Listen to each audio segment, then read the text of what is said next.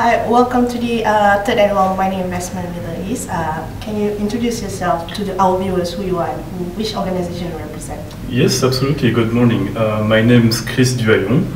I do investment work in mining, in the mining sector.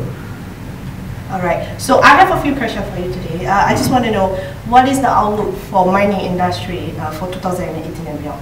Okay, I've got a very positive outlook for the sector in 2018. Due to the commodities price slump in 2015, there had been some underinvestment for the last 3 years. So, for example, the copper outlook is very bright. There are a lot of new projects, but not enough to feed the pipeline. So I think that there are interesting developments in Oman, and there's probably new projects coming in the next years. All right. So what are the one key challenge that for the mining industry in the near future for you? I think the main challenge is embracing innovation. I mean, in terms of digital applications. I mean, adopting autonomous vehicles, the Internet of Things, real-time processing, that's definitely a challenge.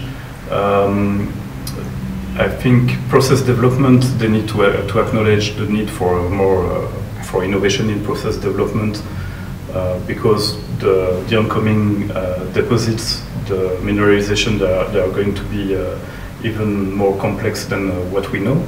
And there's a need for using updated financial tools for investment decision making, probably using a statistical approach for making decisions in terms of new developments.